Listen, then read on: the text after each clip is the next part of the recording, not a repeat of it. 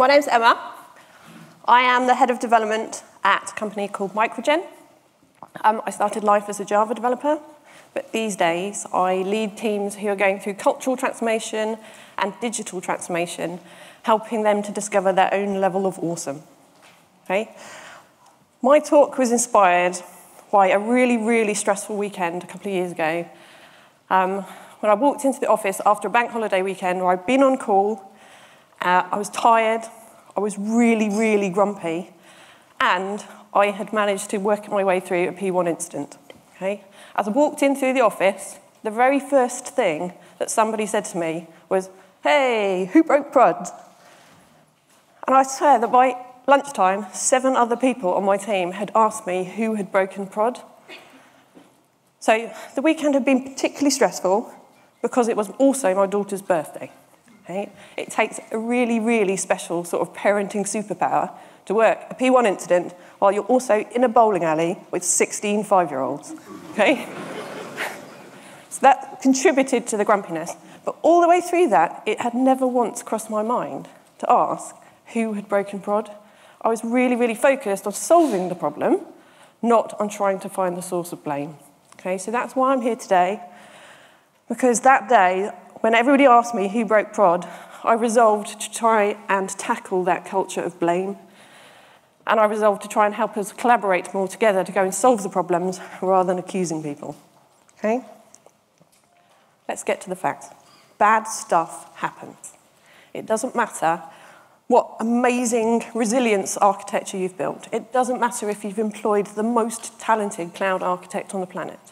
It doesn't matter if you go and put in change management process, or all these release stage gates. It really doesn't matter, because ultimately failure is inevitable. And the sooner that we come to terms with that, the sooner we can start focusing on preparing ourselves for failure rather than trying to prevent it.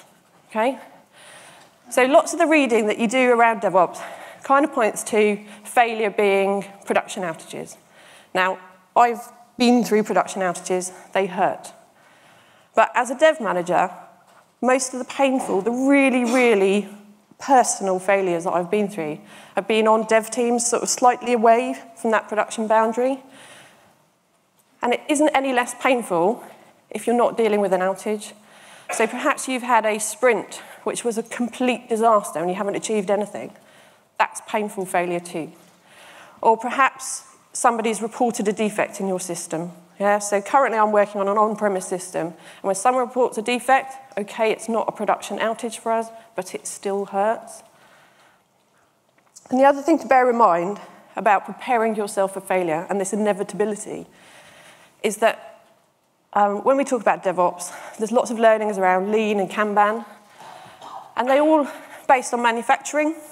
And in manufacturing, you tend to find that you've got really stable systems and they're quite predictable.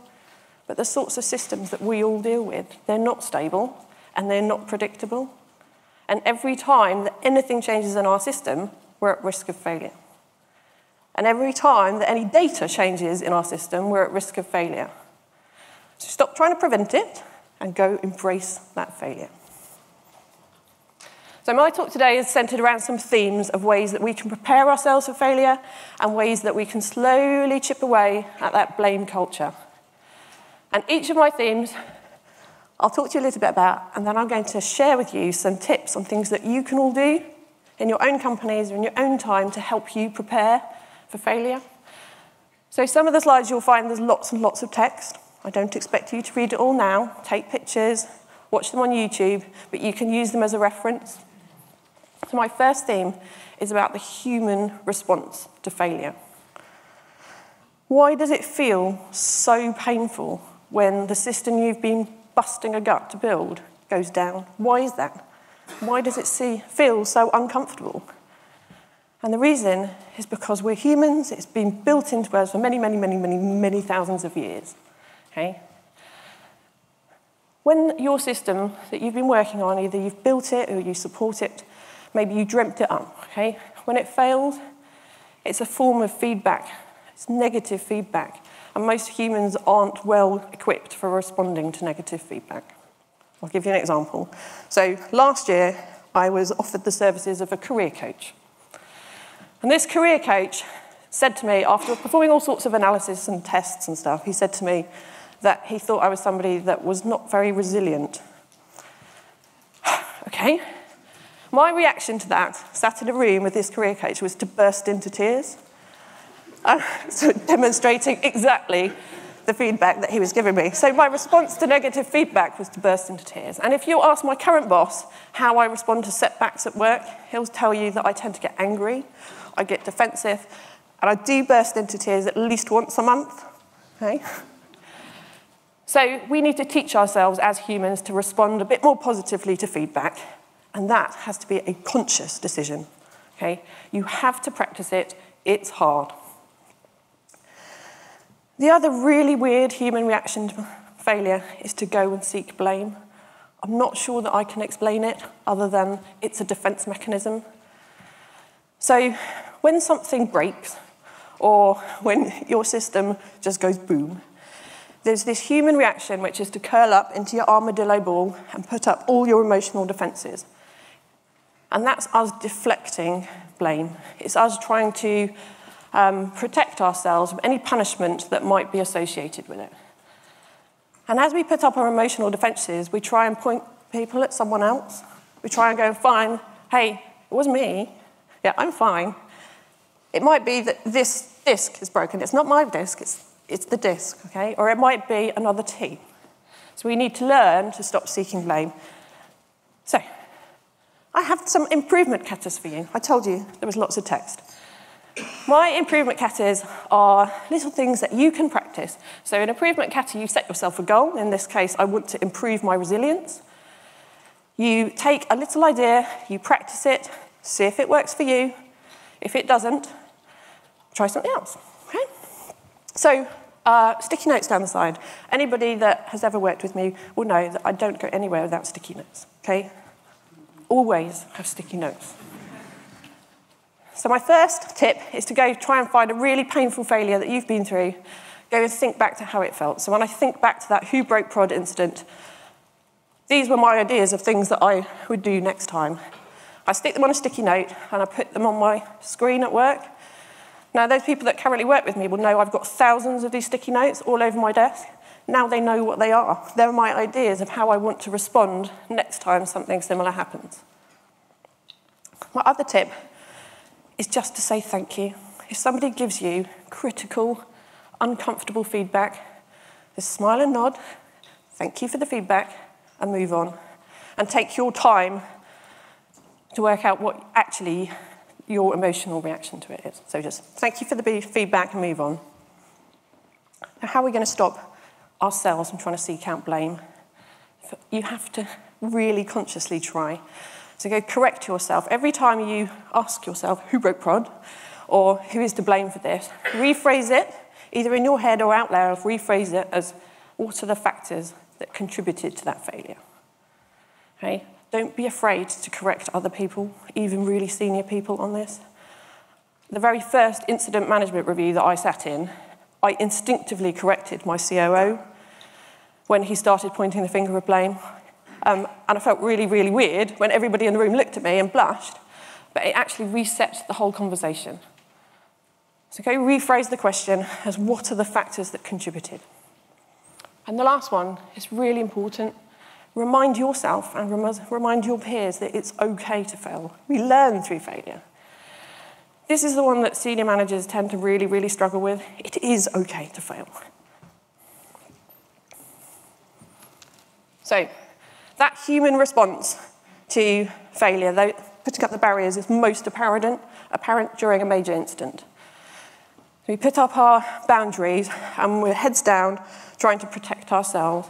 Okay, we're trying to work through an issue, but you'll notice that during a major incident, people who don't feel safe sharing and people who are worried about blame tend to stop talking, they stop collaborating, and they stop sharing information which is really important to help you fix the issue. So this term, brutal transparency, actually comes from a little card. So I've got these flashcards that I keep on my desk.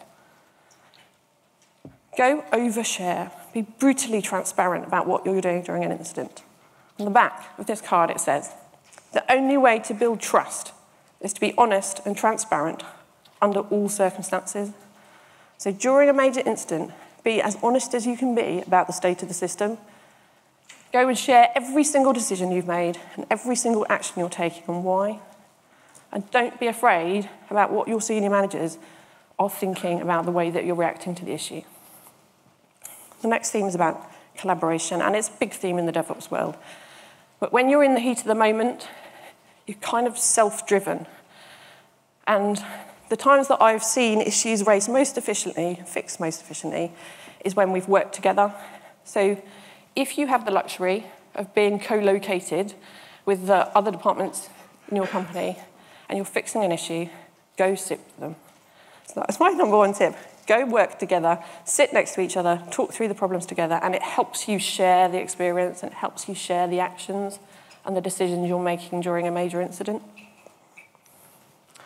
So, the improvement katas for incident management. We saw a great example yesterday in Ewan's presentation where they set up a Slack channel, especially for a known incident. It helps you keep your timeline. It helps you record all your assumptions and your actions. It's great for when you go back to do the post-mortem, but it's also great for transparency. Don't do what one of my teams did and set up a separate Slack channel just for managers, and then do your normal, everyday, real human being response to an incident, and then the sanitized, expletive-free somewhere else. So as a mid-level manager, I had the dubious invitation to both of these Slack channels. One was really transparent and honest, full of swear words. It's fine. Your COO really doesn't care. Your CTO just wants you to help fix the issue. So go share the honest account of what's going on. The next improvement kata is pair incident management. Now, I don't know whether this is a thing, but I've invented it. We use pair programming quite a lot. It's hard work. You sit next to each other. One person drives, the other person coaches, a bit like rally drivers. You've got a driver and a co-driver. I recommend doing this during an incident as well. So if you're responsible for external communications, do it with somebody else. Get a second pair of eyes.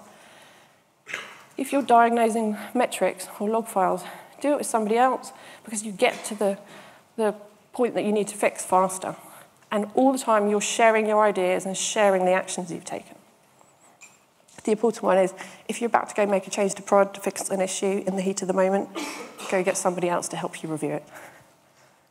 Okay. The last improvement kata on incident management is the most important part of my talk today. If you take absolutely none of the others of these improvement katas, please, please, please take this one. The word we. Okay. After the Who Broke Prod incident, I decided that I was going to use the word we consciously. It's an incredibly hard habit to get into. I use we to mean me. I use we to mean my team, my peers, my department, my company. I use we to mean all of you. And just by using the word we build trust, and I've really noticed a difference. So when you use we, it shows that you care. When you use we, it brings people in, and it shows that we're all in this together. Okay? It sounds like such a small thing, but it is the thing which has driven the most change in my teams. Okay, blameless postmortems. So many people have come to speak to me about this, and you probably thought that was what this talk was going to be about, but it really isn't. Okay? So I'm going to whiz through blameless postmortems. There's lots of material out there about them, and maybe it's a great talk for open spaces later. The one thing I would say, though, is that postmortem is the place where blame is most apparent. So it's a great place to start if you want to try eliminating the culture of blame. But if the only place that you're trying to tackle blame is after an incident, then you're not going to succeed. You need to bring it all the way forward, shift left, bring it right to the beginning of the process, and start tackling blame at the beginning, not at the end. If you want to find out more about blameless postmortems, there's a great book called Beyond Blame by Dave Zwieback. And in it, he suggests scrapping the word postmortem because it brings about images of death and murders and stuff. And instead using the term learning review, because that's what it is. It's not about finding a cause of death. It's about learning from our mistakes, learning from our assumptions and our actions, and improving next time. So, like I said, I'm going to whiz through it. My improvement katas are do blameless failures, And wherever possible, bring your senior management along for the ride. So if you've been in a post-mortem which you didn't feel was blameless, and it left you feeling uncomfortable, then maybe go get a copy of the book and just discreetly leave it on somebody's desk. Okay, so I'm going to go back to how we prepare ourselves for failure. It's that preparation, which means that we can respond effectively, and we learn to deal with it. One of the best ways to do that is to make failure visible all of the time. Now, we've seen lots of tools outside about how you monitor your systems, and it's reasonably traditional these days to have a screen with your SLA up for support or your availability, lots of shiny dashboards and widgets and stuff. On our teams, in the dev teams, we have our CI pipeline up on screens so that people can see it. And by doing that, you're learning to make failure visible. So at Microgen, we've got these huge whiteboards and huge glass walls. We don't just visualize our system. We don't just put metrics on it. We visualize everything. So we visualize our Kanban board for a release, or we visualize process flows and value stream maps. But it doesn't stop there. It goes outside of the technology teams as well. So our sales guys have a visualization of their sales pipeline. So they're getting used to failing in front of us. If they miss their targets, everybody knows. If we get some critical feedback from clients, it goes on our customer feedback wall. And then, obviously, if we break the build, it's there on the screen and everybody can see it. So we're all getting used to failing publicly. And once that becomes normal, failure is less of something to worry about. And you'll find that those people who want to point the finger of blame don't bother again. If everybody's cool with failure, then why would you want to go and blame someone else? Okay. In terms of metrics and what do you visualize, I was in a great open spaces yesterday where we were talking about visualizing complex systems. And I talked a little bit about knowing what normal looks like. And the best way to prepare yourself for failure is to understand what the normal behavior of your system looks like, or the normal flow of work through your team looks like. And that way, you're better prepared to spot when it deviates from normal. So the improvement cutters for making failure visible. If you have not got an information radiator and you've seen all of the metrics and monitoring tools out there, it's probably a little bit overwhelming. As a starting point, just go put your CI pipeline on a screen. It just takes one little monitor in the corner. And then from there, see who talks about it, put it somewhere really public. So perhaps in a kitchen or like a breakout area. And that way people from all over your business can see what's going on. So the guys in finance probably have not particular interest in what the individual metrics on a screen mean.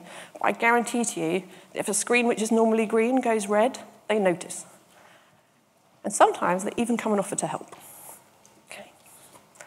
And in terms of knowing your normal, tools such as AppDynamics and Instana, they'll show you like a pretty picture of your system and help you understand the way that data goes through your system.